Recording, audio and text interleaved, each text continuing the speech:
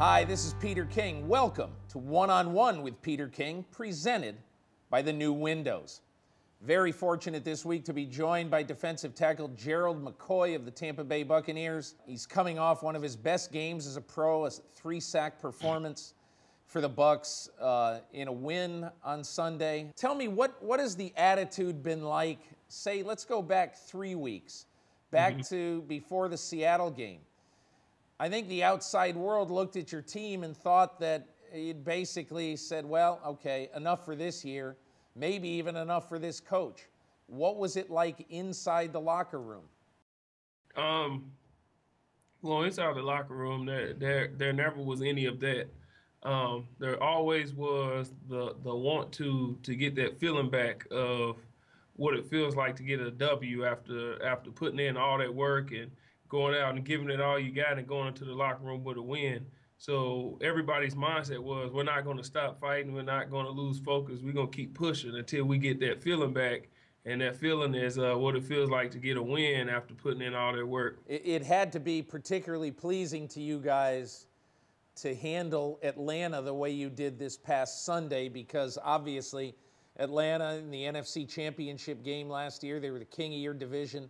They've obviously had a bad year this year, but what was the feeling like on your sideline this past Sunday?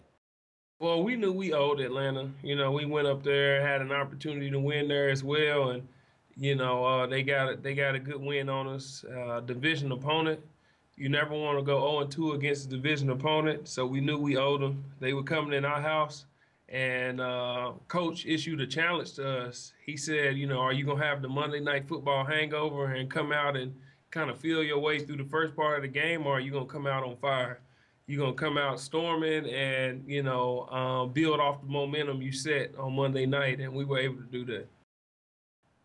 You mentioned Greg Schiano. You know, obviously there's been a lot of speculation in the outside world anyway about his job and whether he's going to survive. What's it been like to play for him the last couple of years? Coach Schiano, man, he's great. I think he gets a bad rap for a lot of the things he does, man. He's a player's coach, and the best thing about Coach is his door is always open, you know, and he allows us as players to come in, knock on his door, and offer up any suggestions we have, and he'll actually sit and listen and be receptive to the things we have to say. And I mean, that's hard to get in this league. You know, a lot of coaches is you do it their way and that's it. But he's openly said that he's learned more from the players than he's learned from any coach since he's been coaching, because we're the guys out there, we're the ones that have to be comfortable with the system, and you know, he's willing to hear anything that we have to say, and I don't think you can beat that. You've had really a terrific year. I know that at our website, the MMQB, that we've given you a lot of praise for how you've played and how you've been able to get penetration on the interior of your defensive line this year. What do you attribute how well you've played this year to?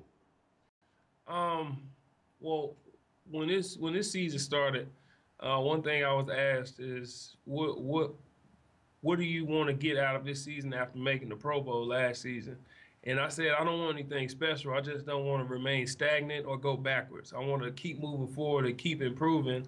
And I think I've been able to do that just with my knowledge of the game, knowing what I'm seeing. And one thing Sapp told me is that my physicality level has to go up. And I think I've been able to do that this year with you know, how I'm penetrating and getting off blocks. And he said I don't have to be mean, but it needs to look like I'm being mean on the field with how physical I'm playing. You know, he was that type of player. And he says, because I'm so nice off the field, he said I just need to be less nice on the field. And I think I'm not a noise talker. I'm not a shove guy.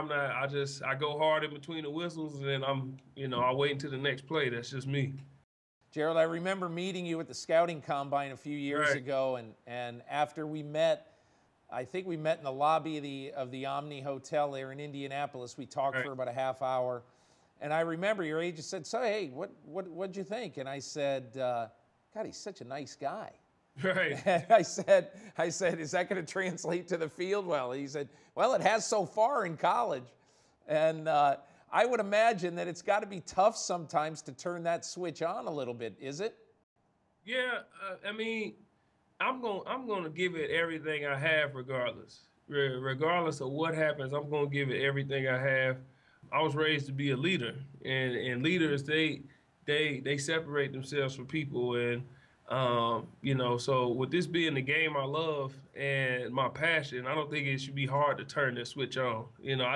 I don't feel like I have to be an angry guy, to play hard and to be physical, because on game day, if anybody knows me, they know I'm always cracking jokes. I'm always smiling, laughing, having a good time. But as soon as the whistle blows or as soon as that ball is snapped, I turn into a different guy, So that's just me. Gerald, listen, really appreciate you taking the time. Thanks for joining us at the MMQB. Continued success, and maybe you'll end up proving that nice guys can finish first. All right, thanks, brother. Take care. All right. Our thanks to Gerald McCoy, and thanks to you for watching One on One with Peter King, presented by the New Windows.